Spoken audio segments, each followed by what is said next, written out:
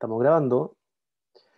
NP Constituents. Lo que estamos viendo acá fue lo que vimos la semana pasada. Fue buena idea haberlo dejado en un Word y ahora lo podemos ir revisando como de a poquito. Y quedan las anotaciones puestas. Una vez que terminemos esto, por supuesto, yo se los entrego con las anotaciones hechas que ya tenemos. La semana pasada revisamos determiners. Quedamos entonces claros con un par de ideas. The existence of a determiner phrase, first of all. The second thing would be that determiners can be divided into at least 3 different forms: the predeterminer, the central determiner, and the post-determiner. We also saw the fact that noun phrases, they began with a determinative element, which can be done by the presence of one single determiner or the presence of a determiner phrase. That's something else. What else? We reviewed the differences between central determiners, predeterminers, and post-determiners, but basically they were not that different. What we did was just reviewing this simple chart. I think with this one you have everything. All the rest is just a matter of theory, I would say. Therefore, I strongly recommend you to review this chart and this another one. Those are enough, I think. Then today we have to talk about all the other noun phrase constituents, and we're going to probably finish today with theory, and then we're going to just do analysis later on. Okay, so this is not going to be that difficult. Recuerde que si tienen alguna duda o consulta, hágala de inmediato, no hay ningún problema, nos devolvemos, explicamos de nuevo, hacemos más rayitas, todo eso, ¿ya? Así que eso. Profe, Dígame. es que yo tengo una pregunta, que soy de la sección 2 y, por ejemplo, la semana pasada también estaba esperando el link para la clase y no me llegó. Incluso hoy día tuve que consultar en el grupo de la generación por el link de esta clase porque tampoco me llegó y no soy la única, creo. Y Mira, no sé si lo sube por... la orden de Roberto por correo, cuando digo Roberto me refiero al director del departamento de inglés de la UMCE, es que, te estoy mostrando, debido a que hay gente que aún no tiene inscritos sus cursos, que los links de conexión a todas las clases sean enviados a través de Comunidad de Inglés. Comunidad de Inglés, como lo puedes ver, está a la izquierda. Y como puedes ver, el profesor Luis Ortiz, Cristian Sánchez, so on and so forth, envían sus correos por allí. Entonces, ¿qué ocurre cuando uno envía un correo por aquí? Uno lo envía a todos los estudiantes de la UMCE que estén inscritos en un campus, como puedes ver tú. Ya. Therefore, si no te llegan, no estás inscrita en un campus.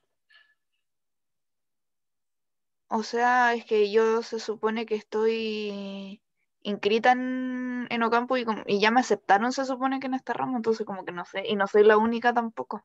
Ya, es que lo hago como lo pide... Sí, perfecto, entiendo tu problema. Yo te digo que lo hago como lo pidió el director, ¿cachai?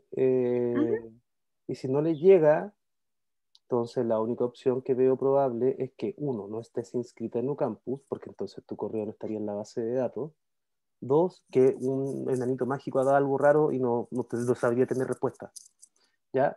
Sí. Lo que podemos hacer es otra cosa, pues. Dame un segundo.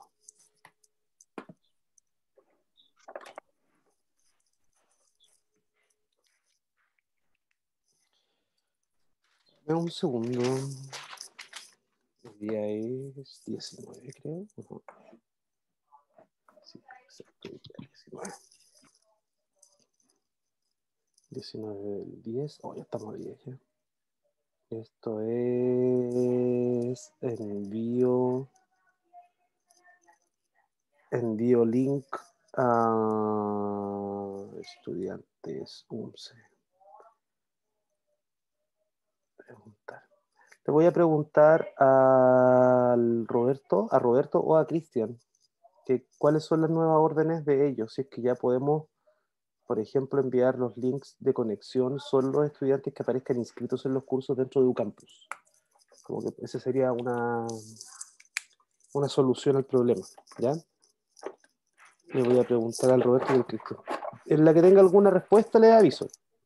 Ya, ok, profe. Gracias. Igual una pregunta, la clase anterior igual está grabada y la tiene en su canal, ¿cierto? Sí. Ah, ya, ya, listo. Ok. Gracias.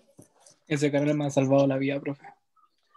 Sí, ¿cómo que funciona grabar cosas? Sí, yo siento que es una buena ayuda, si me preguntan. La verdad es No que creo. sí.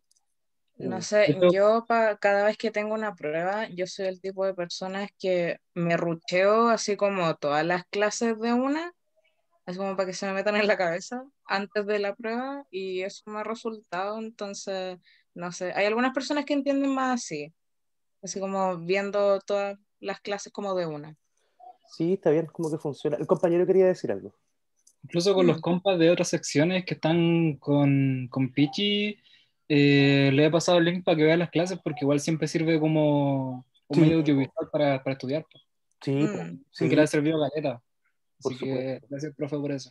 Y si pudiéramos tener clases de otros lados, sería bacán tener un repositorio, así como cachar qué dice Ujú. el profe Pablo Corbalán respecto a esta cosa, ¿cachai? No sé, pues, ¿cachai? Sería bacán. Es una buena idea. Estaría bonito eso. Me gustaría. Ya, oye, estamos grabando hace rato. ¿Alguien más? ¿Algo antes de empezar?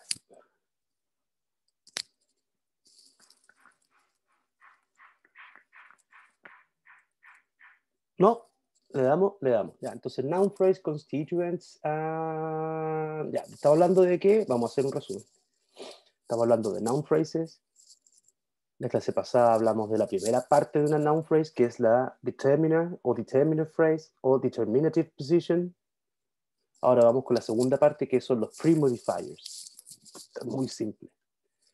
Pre-modification comes from the idea of modifiers. I'm going to make this thing like smaller, I think. Eso. Entonces, en teoría, yo ocupo mi lápiz y con esta cosa lo puedo dibujar y vamos acá. Eso. Entonces, noun phrase constituents, the idea of modifier. Modifiers are optional. That's the very beginning. Oof.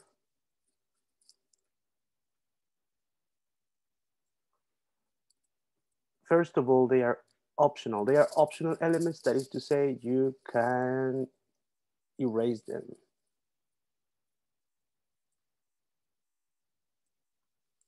In fact, you can erase them. Therefore, every single time that you have a noun phrase and then you are wondering where the noun hit is, you can actually tap all other constituents and then read it again. And if you can erase it, then it is not the hit, right? That's another way in which you can prove it. Modifiers, they are optional, right? Modifiers can be erased. Modifiers can be separated into two of them. They can be pre-modifiers or they can be post-modifiers. If they are pre-modifiers, then what you have is that that modifier is placed before the head, the noun head. And if it is post-modifier, then it is placed after the head. That's simple. Okay, now pre-modification means that all the items placed before the head other than determinatives, cool, therefore, determinatives, they aren't modifiers. That's weird.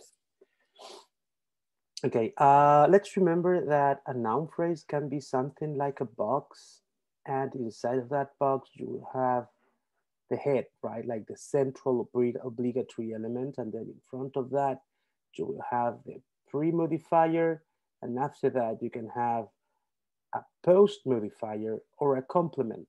but at the very beginning you will have a determiner.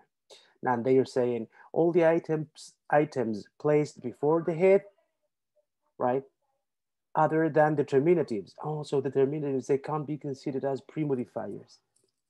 Weird.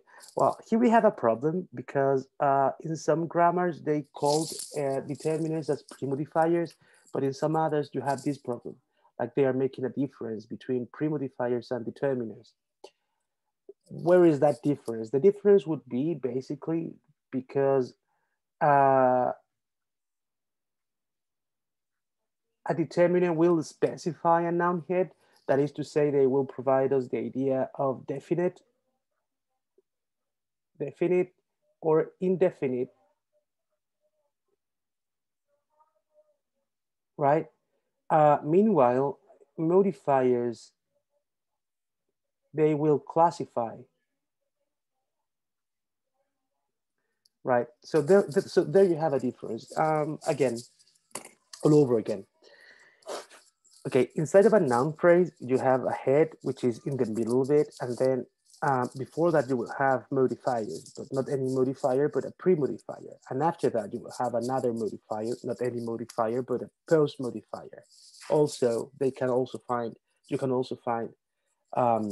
complements, right? But at the beginning of the noun phrase, you will find a determinative element, which can be a determiner or a determiners phrase, right? Because you just have place for one of them.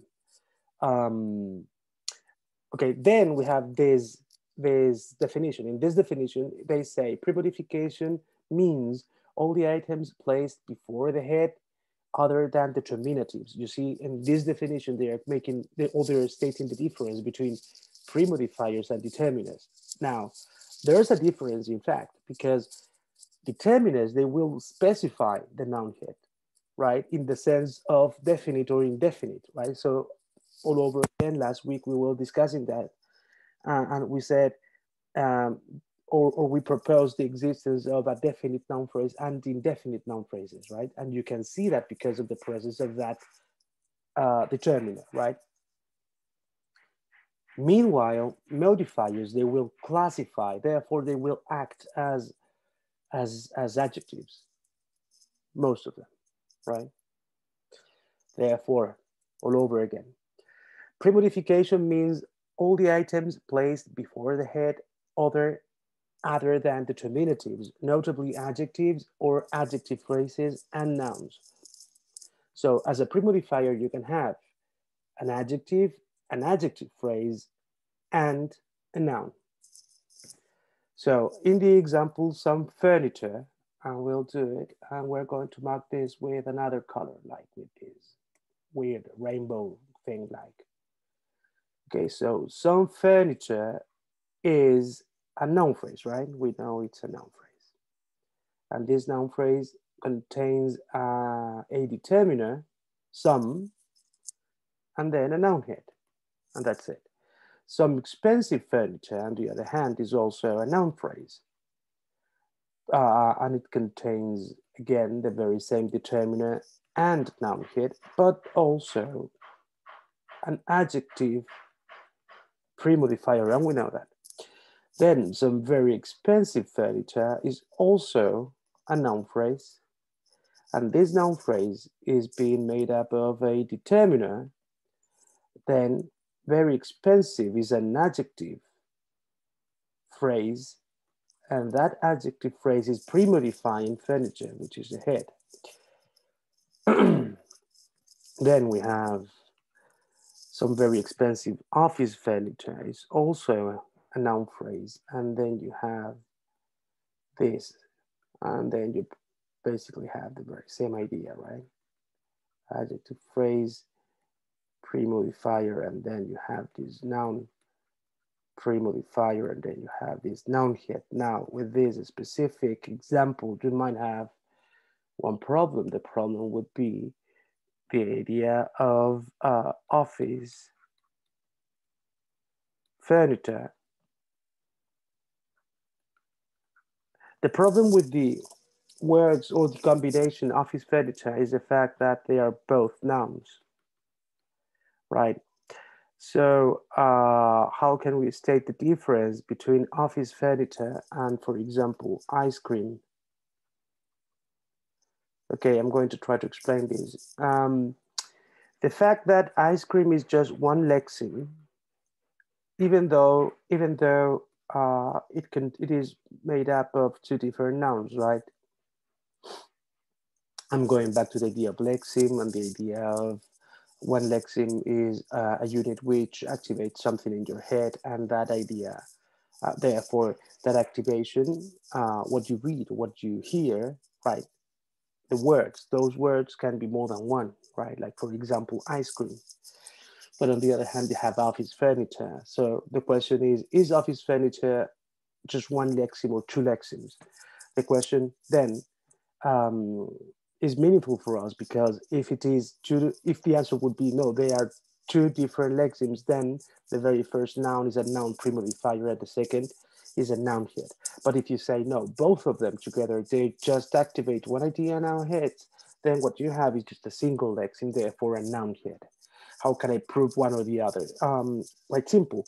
I would say the very first thing I'm going to do is asking myself if there's any other kind of furniture, like classroom furniture. Can I find that? Or bedroom furniture, or I don't know, bathroom or whatever, something, right? Probably we can find some other examples. And then that would be the proof that you have two different lexemes. If you can't find it, then you have one single lexeme. Okay. Finally, we have this final example in which we have some very, very expensive office furniture. And this is a very big noun phrase where we have some, we know that some is a determiner. We're going to write it down pre-modifier anyway, just for the sake of keeping our analysis model. And then we already know that furniture is the noun head, right? It doesn't change. Office is again the same idea. It's a noun pre-modifier, but the question would be very, very expensive. Is it some very, very expensive office furniture, or which way? Well, the question is still the same. Is okay. Let's take a look at the first very. Is it providing its information to furniture or to any other element inside of that noun phrase? Right. I would say it is inside of very, very expensive, right? And then what we have is a reduplicative factor. That's something we will see later on, but it is important for you to know that there's a possibility for that. Okay, it's an adjective phrase, and the whole adjective phrase is pre-modifier, and the very first is an adverb pre-modifier, and then the second is another adverb pre-modifier, and finally expensive is our adjective head. As a summary then, pre-modifiers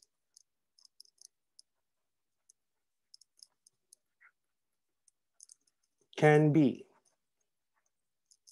adjectives,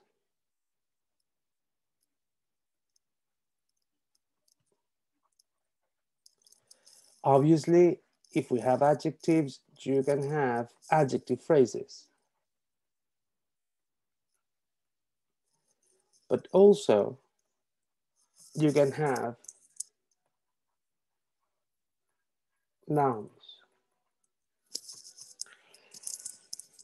This is very, very relevant because if someone in the near future will say, okay, teachers, you know what? I think there's this noun phrase pre-modifying this another noun phrase. That's impossible. You can't have that. You can't have a noun phrase pre-modifying a noun phrase. Not in English, at least. Okay. ¿Alguna pregunta respecto a los pre-modifiers?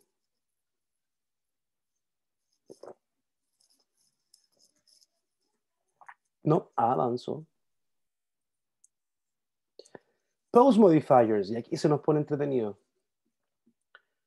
Post modifiers, noun phrase constituent. Okay, we're going to talk about post modification. That means comprising all the items placed after the head, right? And what we can find is the following. The very first of them is a prepositional phrase, quite obvious, right? So this is my noun phrase, obviously. This is my prepositional phrase, post modifier, and inside of that, I would have this beautiful noun phrase complement. So far, the easiest.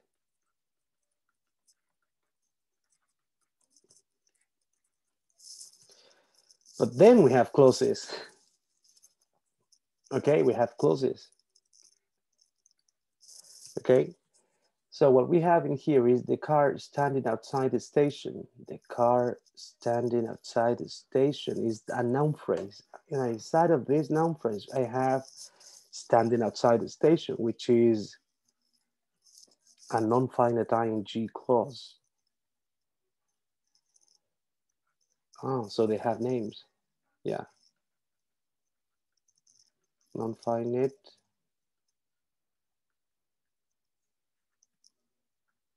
ing clauses. Are there any others? Yes, they are.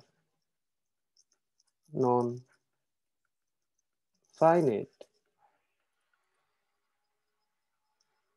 ed clause.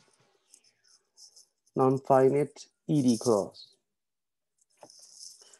The car is standing outside the station. The car is standing outside the station. And as you can see, standing outside the station is a clause. How can I know that thing is a clause? Well, first of all, it contains a verb phrase. The presence of that verb phrase will provide a valency pattern.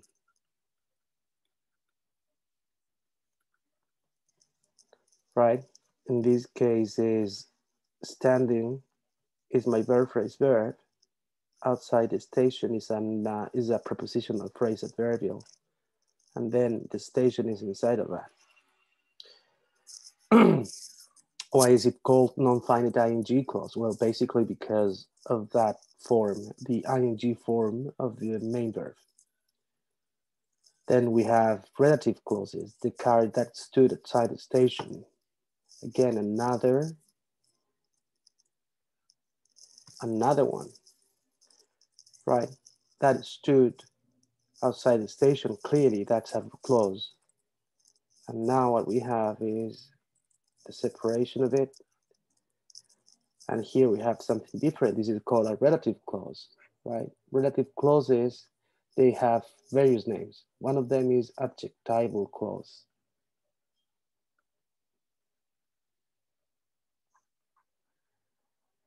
They can be called adjectival clauses, basically because they function something like, or somehow like an adjective, providing more information about the noun head, right? On the one hand, adjectival clauses, they can be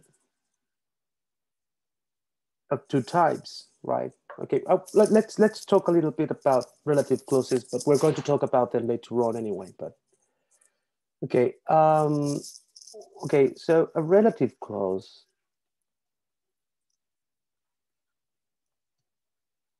is a clause which is being used as a post modifier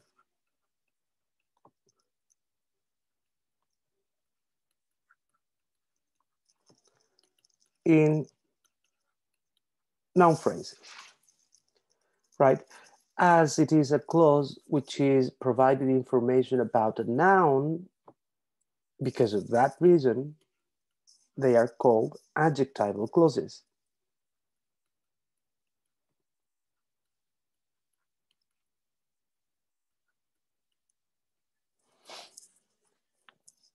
Adjectival clauses. They are being made by using WH words. Like, for example, who, whose, when,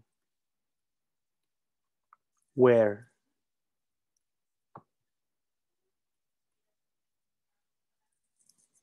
And I think what I think, but let's put that thing between parentheses because I'm not that sure now, but apparently what, you can also find it.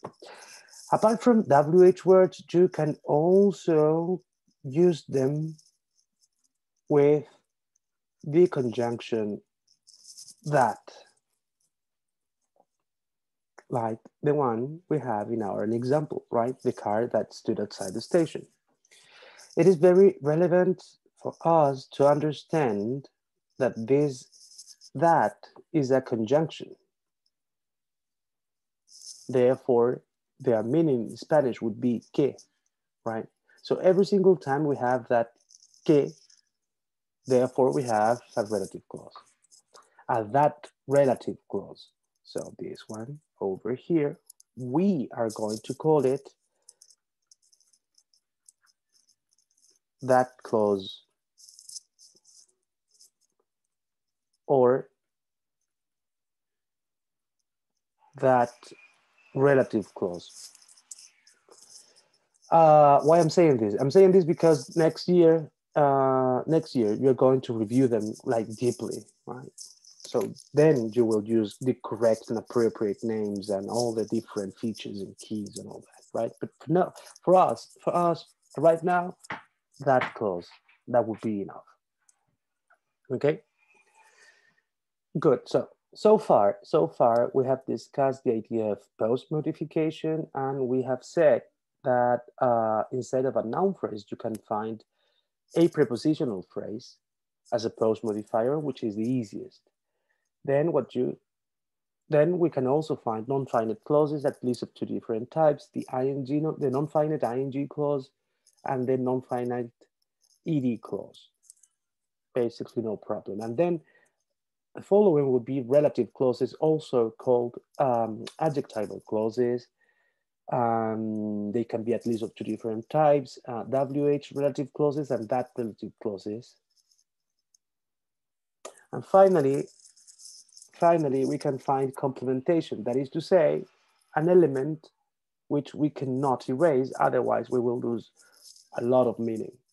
Like, for example, I'm going to make the drawing a bigger car than that, and obviously then that is a prepositional phrase, right? Because then is a preposition, and that is its noun phrase complement. Now be very careful because the noun here is car, and next to it we have this another element, which is a prepositional phrase, obligatory. We cannot erase it.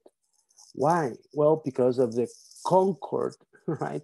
Because of the, I would say concord, or the presence of the comparative adjective in front of premodifying that noun here, right? Bigger is requiring, I would say, the presence of that prepositional phrase. Therefore, you cannot erase it. Therefore, is a complement and not a post modifier. Okay. ¿Algún problema hasta ahora? Profe, Dígame. no entendí cuál es la relación entre las WH words con relative clause. La WH words y la relative clause means that every single relative clause will begin with a WH word, right? Like, for example, the man who, okay, let's try to do one example of that.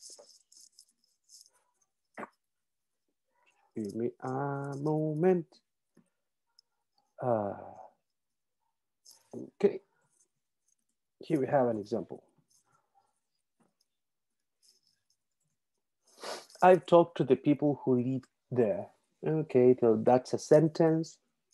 Relative clauses normally acts as a modifier in a noun phrase and gives information about the head or preceding part of the noun phrase, the antecedent. I've talked to the people who lived there. Okay, so what we're going to do is the following: is separating this sentence into its phrases. The very first stuff we're going to do is looking for the main verb. The main verb would be I've talked So have talked. Okay, so this is the verb phrase, verb quite easily. This is my verb head. And right over here, I have my auxiliary verb pre-modifier. In front of that, I have the doer of the action, therefore a noun phrase subject with a pronoun head, and then to the people who live. I talk to whom? To the people. To the people who live there. You see, is all of it. I talk to them, right? Them, and then them as a pronoun replaces the entire thing. Therefore, that thing is something like a noun phrase, or at least just one single unit. I know that to the people who live there is a prepositional phrase, right? How can I know that? Well, because of the presence of this preposition to, preposition head. And this is answering a question of who, therefore it's an object. By theory, I know that inside of every single prepositional phrase, I will have a preposition head and then something like a noun phrase complement. And I know that because the people who live there is a noun phrase complement. So all of it is a noun phrase complement. Complement means obligatory. I'm going to write it again. Complement equals obligatory. Okay, now what's inside of that noun phrase complement? The very first stuff I can see is a determiner be acting as a pre-modifier, and then I have people, right? Which is my noun head. And then I have who live there. Who live there? Who live there is a WH relative clause.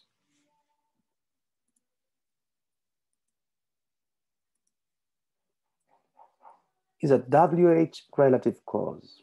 Why WH? Well, because it begins with a WH word, which is who, right? This WH relative clause is acting as a post modifier, I think.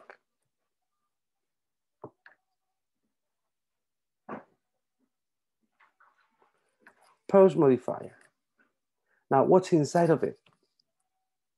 Well, it begins here till here. The very first stuff I have is who, which is making reference to the doer of the action, in this case, people, right? Who, as it is making reference to people, therefore is acting as a pronoun. And if it is acting as a pronoun, therefore is a noun phrase. The doer of the action, which is a pronoun. Head, right? Then I have the action itself, which is lived.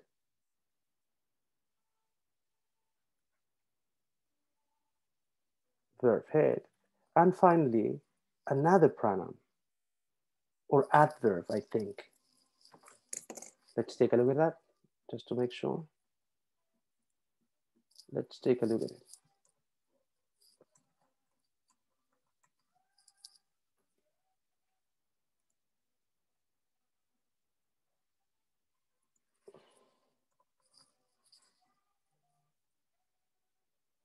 There, put the chair there.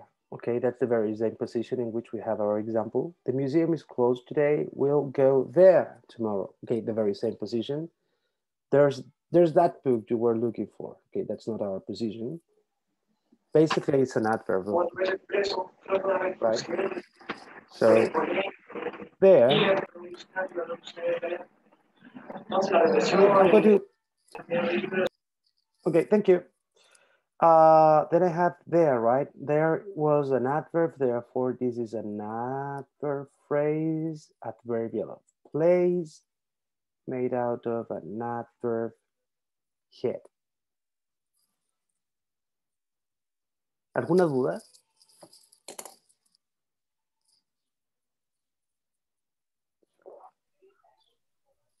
No. No. Entonces, who lived there es una frase en sí misma y que podemos dividirla entonces. Cuidado, es una cláusula en sí misma. Cláusula, perdón, sí. Porque tiene frases adentro, ¿sí? Las frases... Sí. Ya, esa es la idea, ¿sí? Para no enredar. Primero, es una cláusula en sí misma, por lo tanto tenemos que decir de qué está hecha.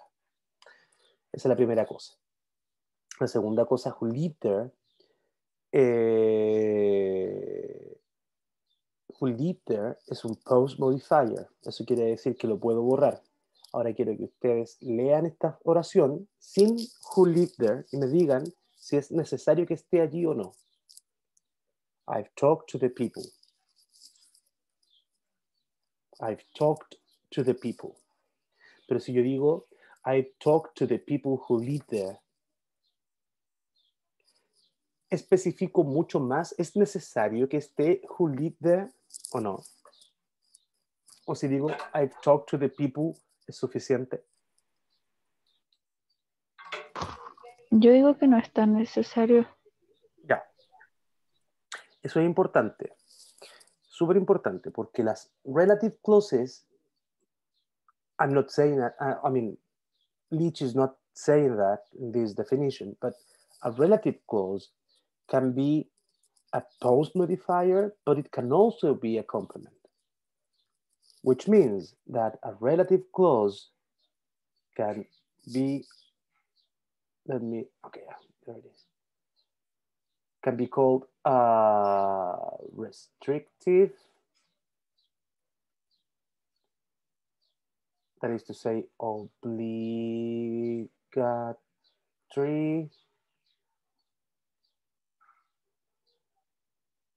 which means complement, or a relative clause can be non-restrictive.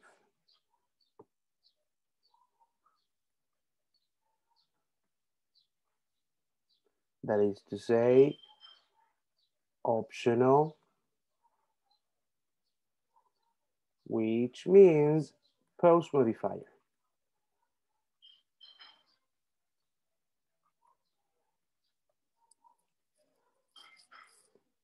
¿Se entiende?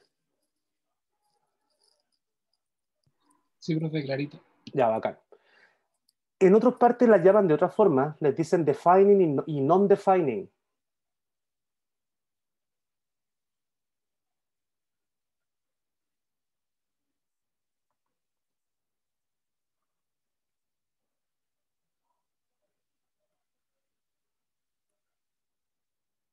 Ay, ¿cómo se? Soy súper malo con spelling. Defining, con I.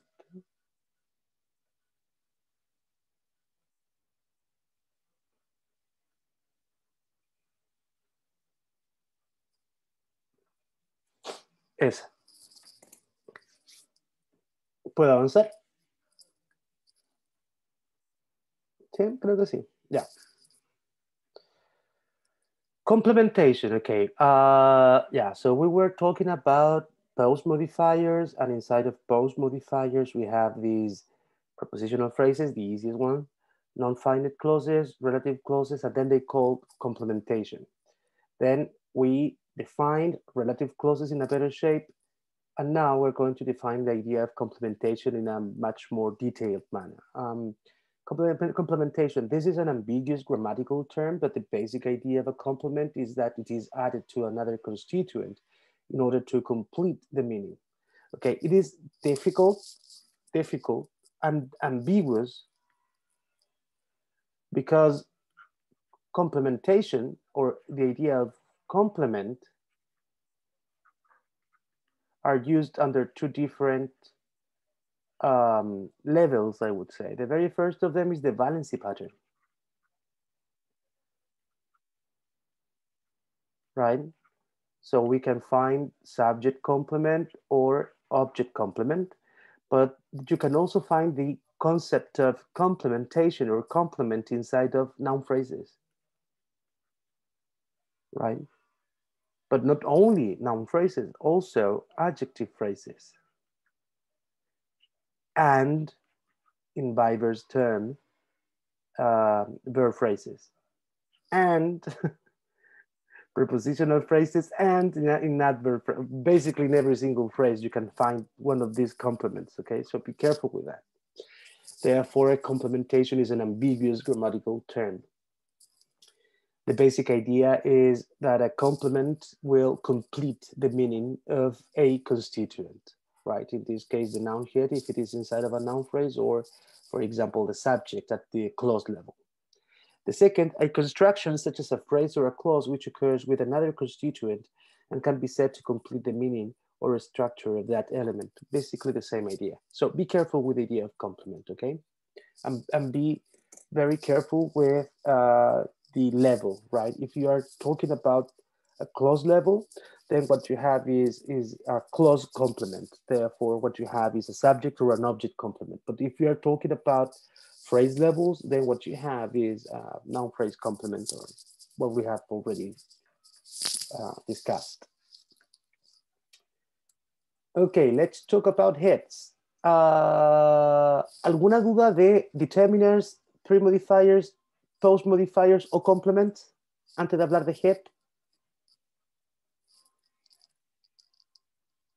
No? Okay. Okay, this is basically very simple. Noun heads, nouns can have different specifications, I would say, or they can be specified by using certain ideas. And one of them is the idea of number. So it is the name for the contrast between singular and plural, a contrast in English grammar affecting not only nouns, but also pronouns, determiners, and verbs. Therefore, we have singular pronouns, singular determiners, singular nouns, singular verbs, and we have plural, all of them. The singular form of nouns is the unmarked and most common form. When I say unmarked, unmarked form, unmarked word order, unmarked lexeme, this means no change. We can even state base form. So for example, the unmarked version of a noun would be its singular. Like for example, boy. Boy is the unmarked version. And boys would be the marked version, right? So this one is unmarked. And this another one is marked. That's the marked version. The singular form of nouns is the unmarked and most common form, and plural nouns are formed from singular by inflectional change. We know that is the famous Z1. Normally the addition of a suffix. We know that. Not all of them, because we have irregular plurals, right? Noun head, plural, native English and plurals borrowed from other languages. We can have plural forms, right? From words which are native from the English language or borrowed from other languages. We can also have regular and irregular plurals. And native English, a small number, have irregular plurals. Okay, so in English, they have very few. I mean, the irregular plural nouns are very few in numbers. That's well said. The irregular plural nouns, they are few in numbers, at least in comparison to regular plurals.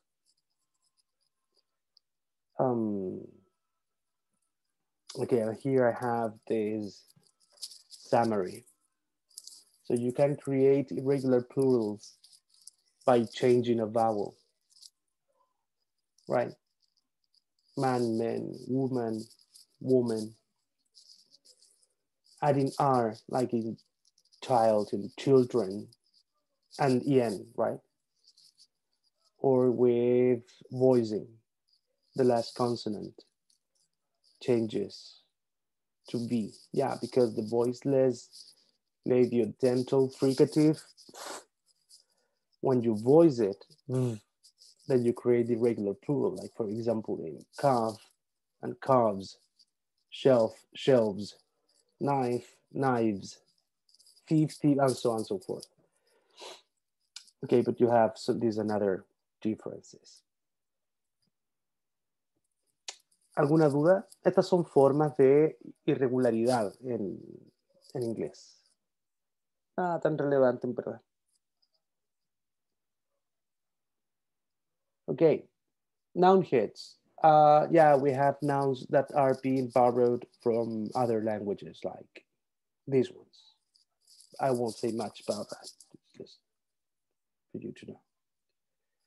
Noun head, zero plural, do not change. Yeah, we have zero plurals, like those, and probably you already know them. The sign of a zero plural is that the same form can be used with singular and plural concord. Okay, this is interesting. It is interesting because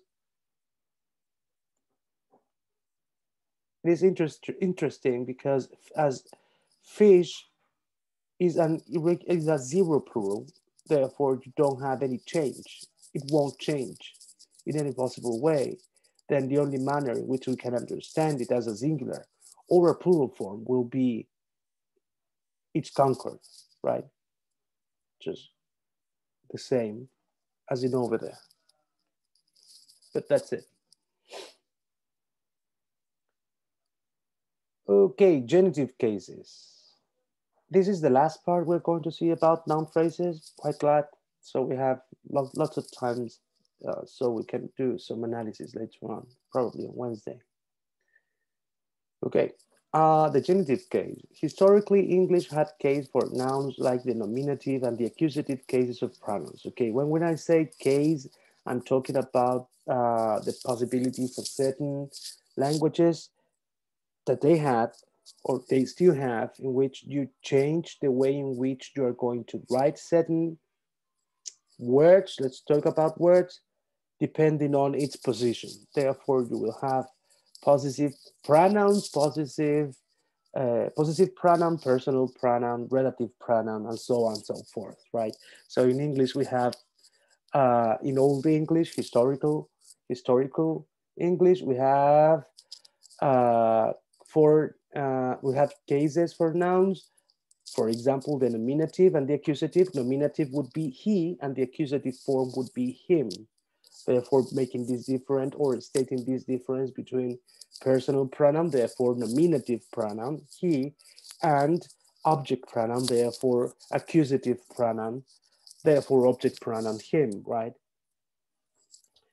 But in English, we still have one case functioning, which is the genitive case.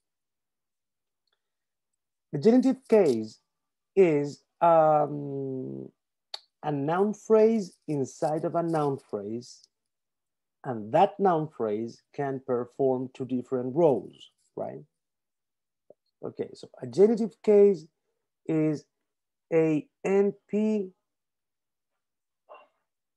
inside a NP, and that's it. They can have two roles. They can be a determiner, or they can be a premodifier.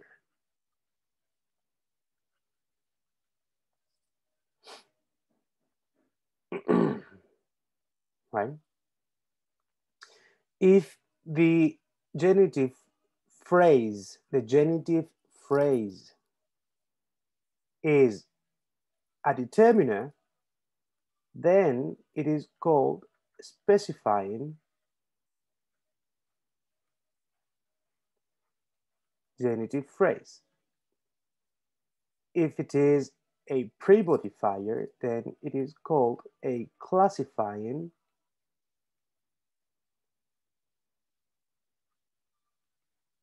genitive phrase.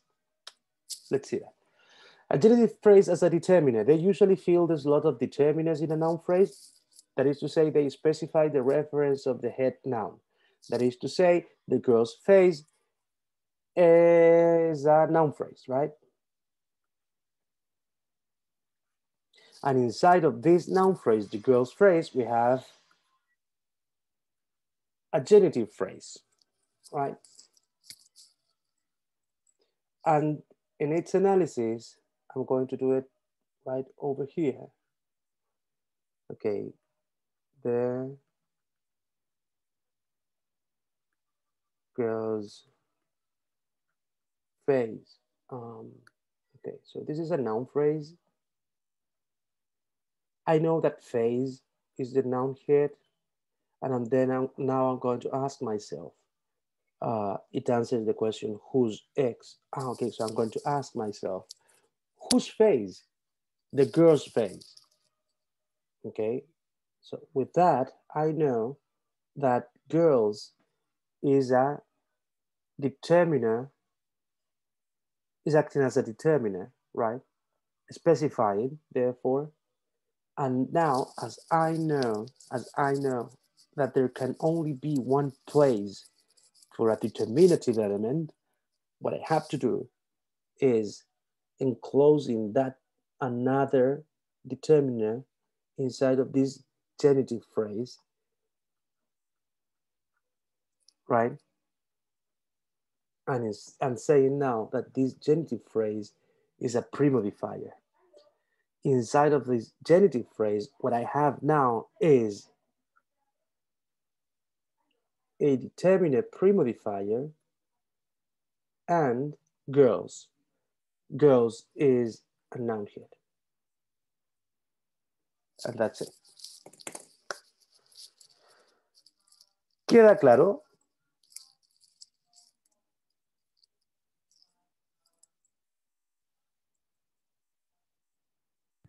Profe, entonces en ese caso, girls se forma como un solo elemento. Girls es solo un elemento. Piénsalo, si lo analizáramos morfológicamente, diríamos que esto es complex y estaría hecho del free morpheme girl y del bound morpheme suffix inflectional Z3. Cosas así. ¿Cachai? Que por eso se habla de caso. No es que se le pegue algo, sino es que al sustantivo, al aparecer en ese lugar, sufre un cambio morfológico. Vale, profe, entendido. Ya. Entonces, genitive case is the last remaining case in the English language, and it will produce what we call genitive phrase. Genitive phrase. I haven't said that. Genitive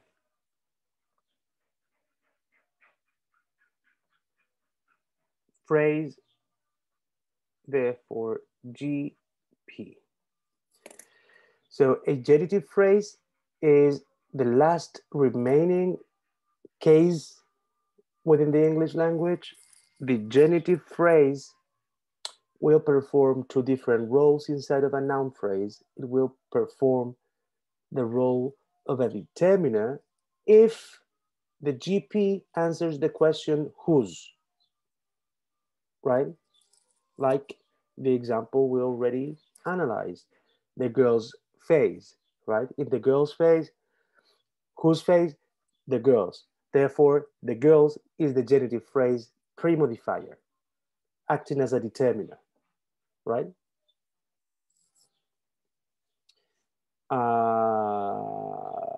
The genitive acts as the head of its own noun phrase, which acts as the determiner for the full noun phrase. Decent people's feelings. Okay, here we have another example of a genitive phrase, okay? So first of all, I would say that this is the noun phrase. Let's imagine this is something like a subject. The final noun would be the noun head. Not always, but in most cases. Now I'm going to ask myself, whose feelings? Decent people's, right? Therefore, this is a genitive phrase acting as a determiner pre-modifying feelings. And inside of it, I have decent, which is an adjective, pre-modifier of peoples, which is the noun head.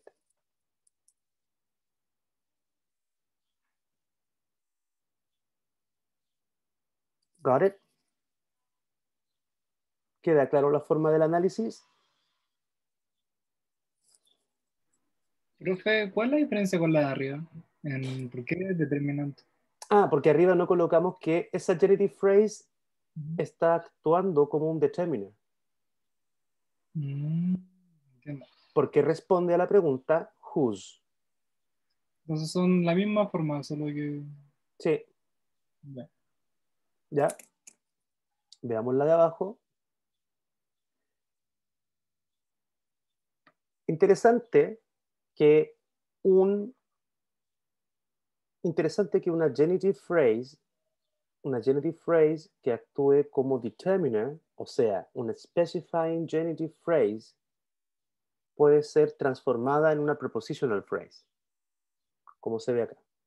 Decent people's feelings puede ser transformado en the feelings of decent people. Después van a cachar por qué es importante.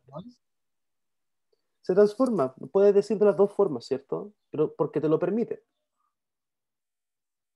¿Qué es lo que te permite? Porque te lo permite, porque decent people es un determiner y responde a la pregunta de whose, ¿cierto? The feelings of decent people también responde a la pregunta whose. Por eso permite el cambio de una genitive phrase a una prepositional phrase. Por otro lado, a genitive phrase as a modifier. In contrast to specifying genitives, the previous slides, classifying genitives, they classify the reference to the noun. Therefore, they act like pre-modifiers. Right? So I'm going to do this.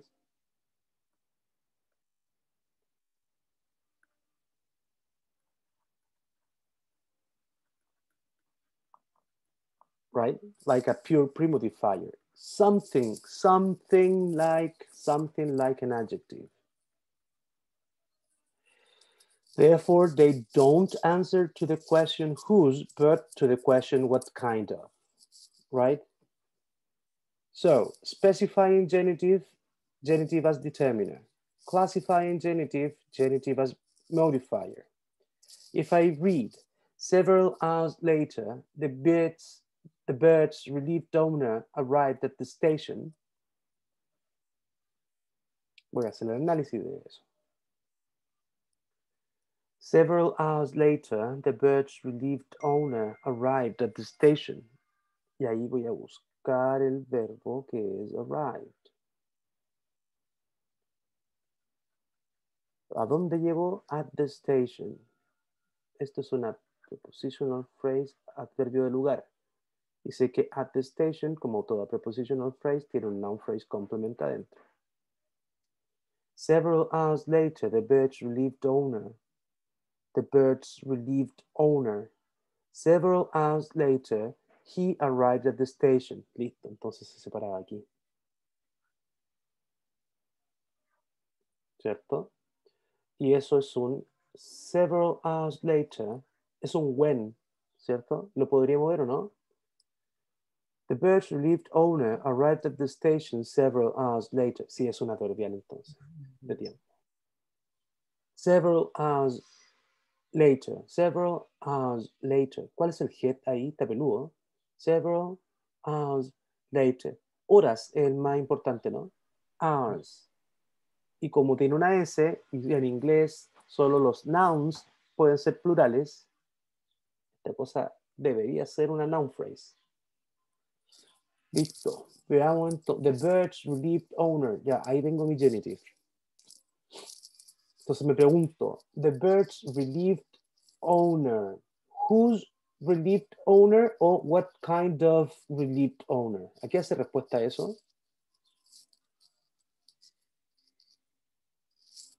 Quiero saber si... Ahí termina, yo sé que ahí termina. The birds is specifying or classifying. Entonces me pregunto, whose relieved owner? The bird's relieved owner or what kind of relieved owner? The bird's relieved owner. Es whose relieved owner. Hago una prueba más. The relieved owner of the bird. Relieved owner of the bird. The relieved owner of the bird. A relieved owner of a bird. Sí me funciona. Entonces, esta cosa es un genitive phrase acting as a determiner, and it is pre-modifying. Inside of it, I have the determiner, the, and birds is the noun head. Relieved is an adjective. And that adjective is pre-modifying owner, which is the noun head. Arrived is the verb head, and then add is a prepositional phrase, therefore preposition head. Next to that, the noun phrase complement. The is a determiner pre-modifier. Station is a noun head. And now here we have several hours later. Estoy casi seguro que several es un determiner. ¿Cómo lo sé? Porque hace referencia a un número.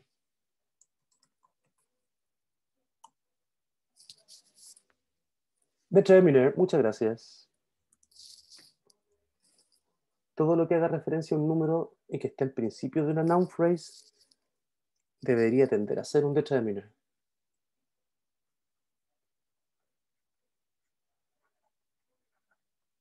As is my noun head. Ah, pesado. Noun head. And later debe ser algo así como un adverb. Y aquí, por supuesto, empezamos a encontrar cosas raras que van en contra de la teoría. Adverb. Do you see that?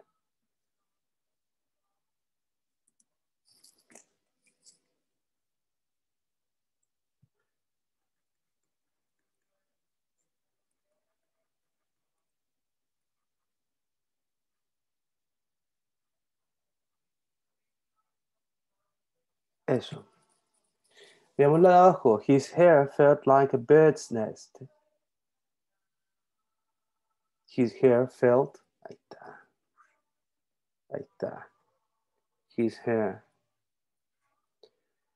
Entonces este es mi verb phrase verb. Esta es mi his hair is a noun phrase. Subject. His hair. Eso es un determiner. Y hair es un noun head. Felt es un verb head. Y aquí hay algo nuevo. Like a bird's nest. Eso es una subordinate clause. ¿Hemos hablado de lo que es una subordinate clause alguna vez o no? ¿Alguna vez lo mencionó? Sí, es una cláusula que se le pega a otra cláusula más grande y que comienza con un subordinador. El subordinador es like. ¿Cuál es el subordinador más famoso? Because. Por si acaso. Como digo, subordinate clause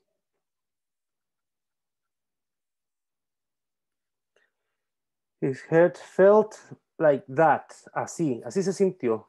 Así, de esta forma se sintió eso. Esto es un complemento del sujeto. Muy bien, porque no hay más unidad. Y como digo cláusula, digo que adentro hay frases. Tengo esta frase. A bird's nest. Tengo una noun phrase. Está raro esto porque yo diría que es un sujeto. No lo sé, quedó raro. Lo vamos a dejar ahí en pregunta porque no es interesante. Lo que es interesante es lo que está dentro. Yo sé que nest en esa noun phrase es el noun head. Pero birds, ¿a qué responde birds? ¿A whose nest o what kind of nest? Funciona como adjetivo ahí. Excelente, entonces lo que tengo aquí es una genitive phrase,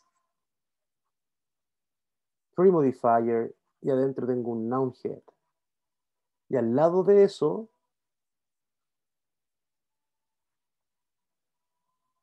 tengo mi determiner pre-modifier.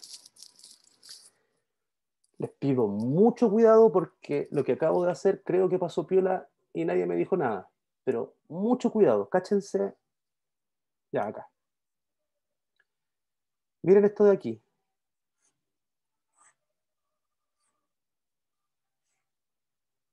¿Sí? Aquí yo digo que la genitive phrase es the birds, las dos juntas. ¿Sí?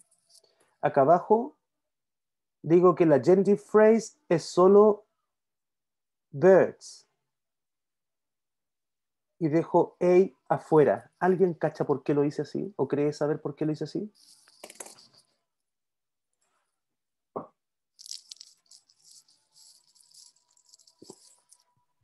Porque después es finite en el A es non-finite. Almost, pero it has to do with this another idea, I think. Acuérdense que una noun phrase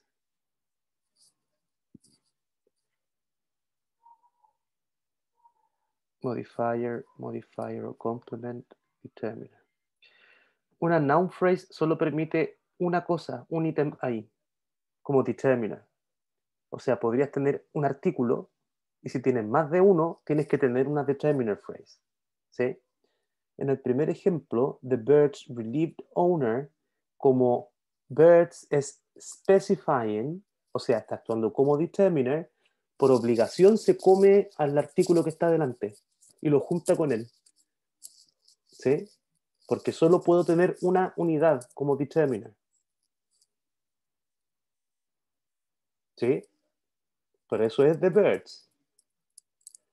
Y en la segunda, como birds es modifier, ahí puedo dejarla sola como pre-modifier y ese a queda como determiner y la teoría me lo permite. ¿Queda claro?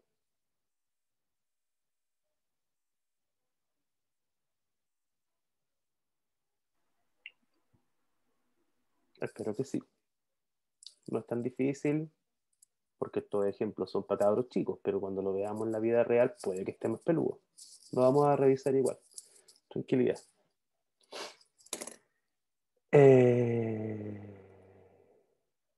Bueno, es lo mismo. Esto lo podemos ver después. Por la hora son las 5:30, nos quedan 10 minutos y quiero grabé, cierro. Gente, ¿tenemos algunas oraciones que revisar o no? Faltaba la 3 nomás. Ya, dame un segundillo.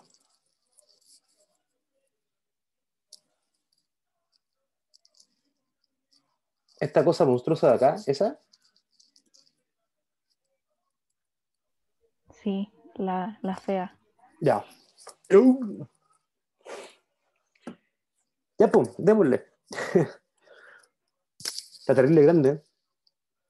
According to a database prepared by the OECD, an intergovernmental research group, spending by subnational governments in Latin America is equal to only 6% of GDP, compared with almost 10% in the Asia-Pacific region and 12% in Europe and North America. According to a database prepared by the OECD, esa cosa se mueve, ¿cierto? According to a database prepared by the OECD. ¿La puedo poner acá al final o no? ¿Qué dice la gente? Ahí. Sí, una adverbio. Estamos. Ahí tenemos una.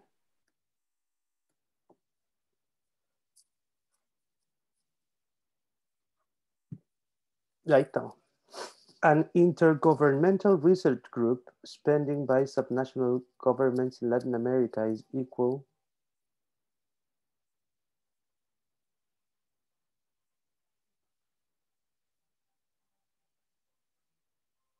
Espérame. Esa coma de aquí me mete caleta de ruido. ¿Hasta dónde dejaron la parte que se movía?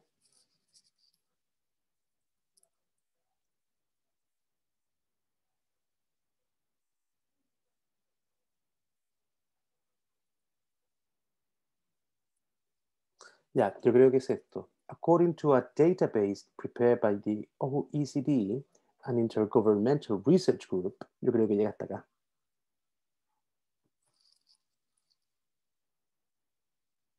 Yo creo que llega hasta ahí, chiquillo. Hasta aquí. Entonces, according to a database,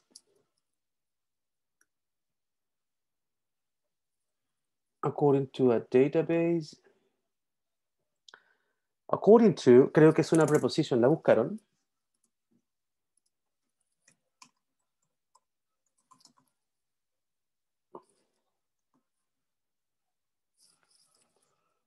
According to, es una preposición.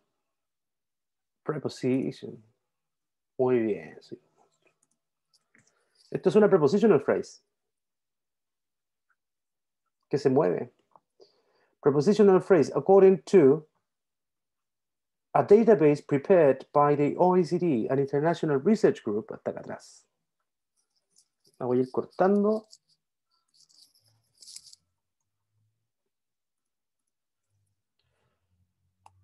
According to a database prepared by a database preparado, according to a database prepared by the OECD, creo que es así.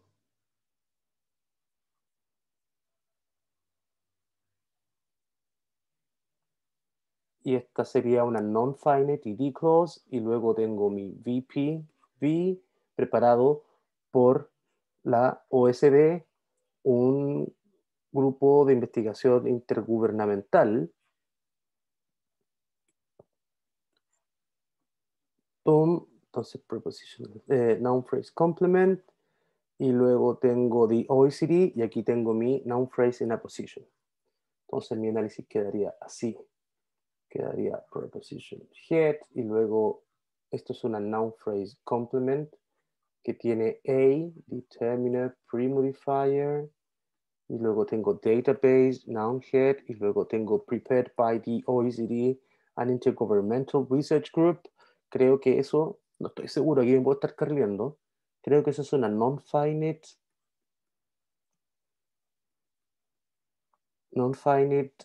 ed clause, que sería a database complemento. No, está raro eso.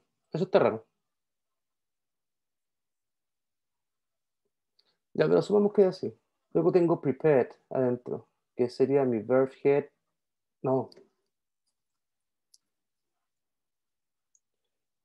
Mi verb phrase verb con un verb head preparado por ellos. Entonces, por ellos. Eso es una prepositional phrase object que tiene una preposition by y la noun phrase complement, the, determiner, pre-modifier, OECD, eso es un noun head.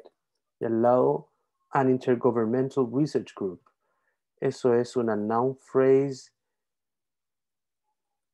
post-modifier porque es un afterthought de la cosa que está delante. Que tiene un determiner, an, pre-modifier, intergovernmental, termina en AL. Eso es un adjetivo. Y research group. Research es un noun.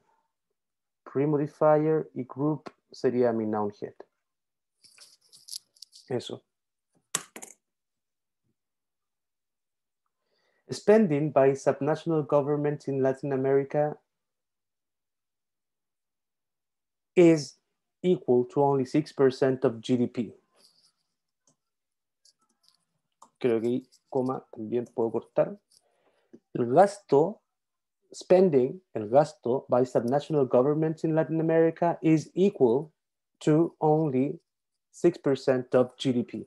Entonces yo diría que acá lo que tenemos es eso.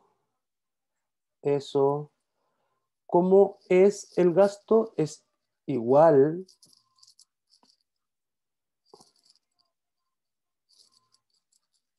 a GDP. Creo que hasta aquí.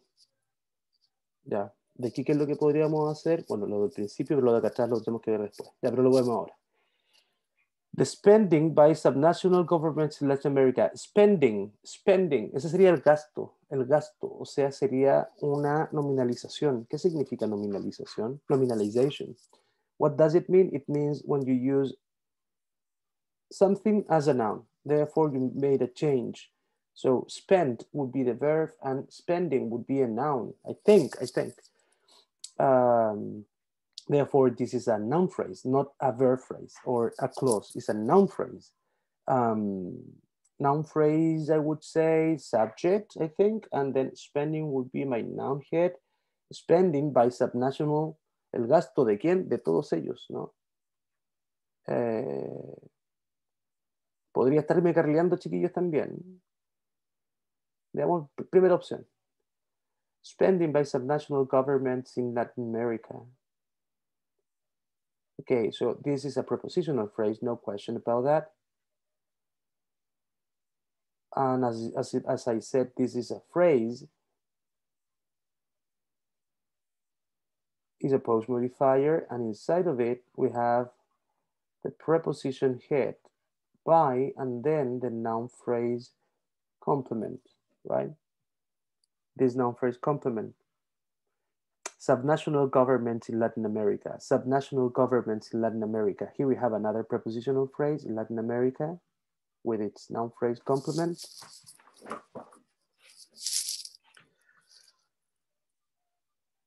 With its noun phrase complement. So I have preposition head, by. Subnational is an adjective. I'm going to move this a little bit. Okay. By subnational, that's an adjective.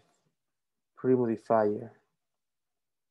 And then I have governments, that's a noun head quite easily. And then in Latin America, it's quite obvious. This is a prepositional phrase.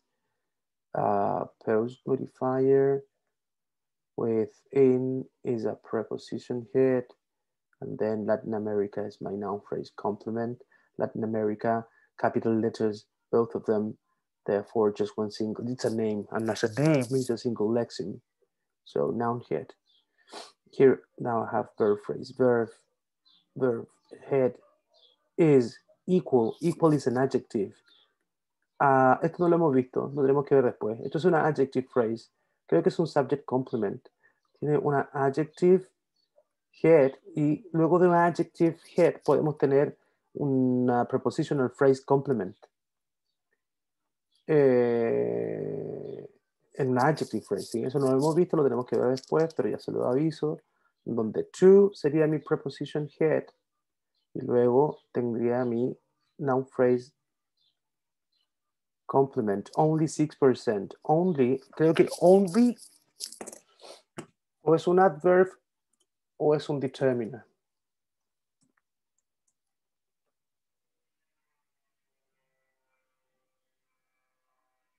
The only person, ninguna de las dos, me caí, pero...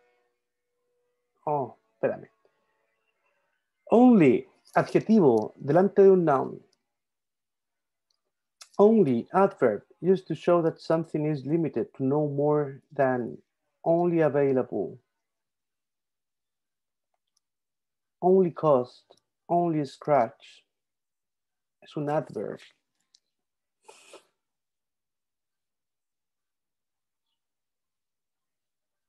O una conjunction. No, porque no está uniendo nada.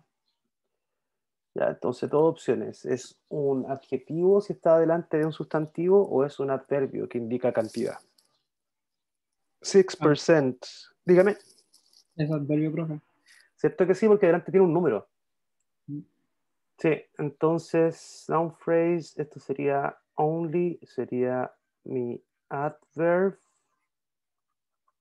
pre-modifier, y aquí, interesante, si se dan cuenta, puse noun phrase ahí, complement, pero aquí no veo ningún noun.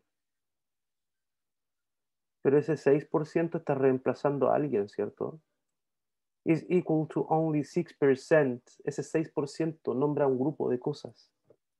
Entonces ahí hay un número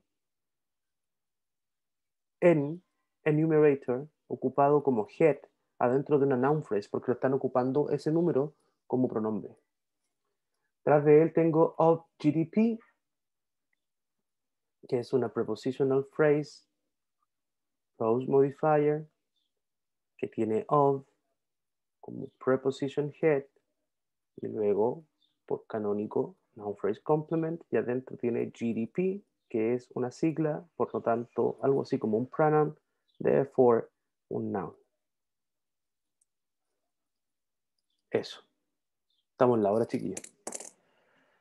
Eso, nos queda un cachito y eso. Chicos, ¿ustedes tienen este archivo como actualizado o no? No, solo Se los mando, esta oración.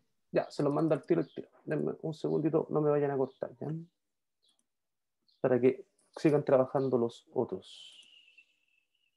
Déjame, dejo de, ya. Espérenme un poquitito. UCampus.